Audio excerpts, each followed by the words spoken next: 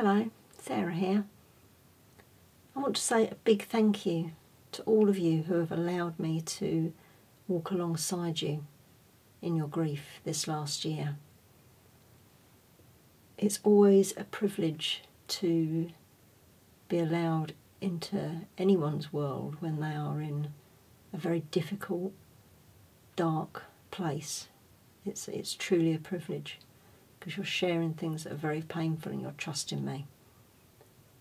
And for that, I thank you very much, because it's a joy to see you start to have those glimmers of hope that you're not going to be stuck in this pain for always.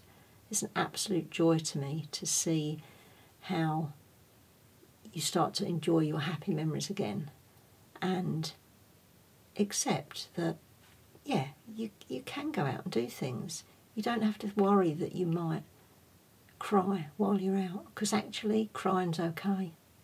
And if we honour that emotion and we express it in the moment, it very quickly goes. And that's part of learning to move away from the fear of the pain, experience it, move on to the next emotion. So I genuinely have thoroughly enjoyed supporting you this year, and I very much wish you all the very best for what is a challenging time at Christmas. But be authentic, be you, and enjoy the little tiny sparks of happy new things. Thanks for listening.